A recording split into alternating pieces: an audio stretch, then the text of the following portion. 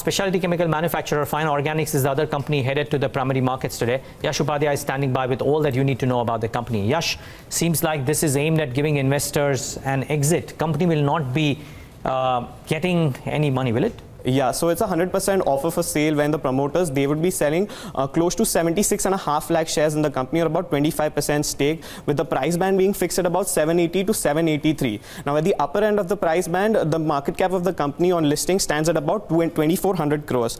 The offer has received a good response, with the company raising close to 180 crores from the anchor investors, which includes the likes of Goldman Sachs, DSP BlackRock, SBI Mutual Fund and others. But let's take a look at what the company does. Basically, it's a specialty chemical manufacturer. It's the largest oleochemical based additive manufacturer in India and amongst the very few players globally. It has a range of 387 different products which it sells under the brand Fine Organics. Now these products, they have application in several industries including plastic, food, cosmetics and pharmaceutical, paints, ink, coatings and others. Let's also take a look at their product wise revenues. And plastics and polymer business, that gives it 72% of its top line, while the balance 28% comes from the food and other business.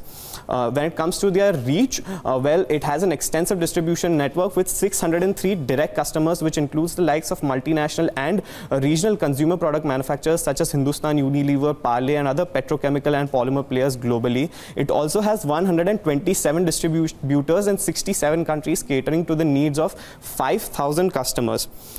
It manages to do so with 3 production facilities located in and around Mumbai, having a total installed capacity of about 64,000 tons, operating at optimum utilization of about 100%. Okay, Yash, tell us more about the company's financials and what are brokerages saying about it?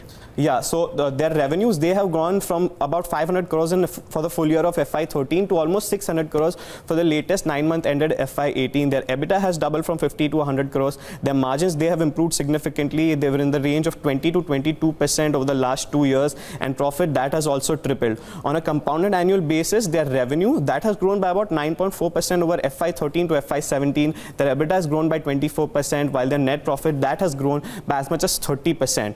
Well, let's also take a look at the return ratio.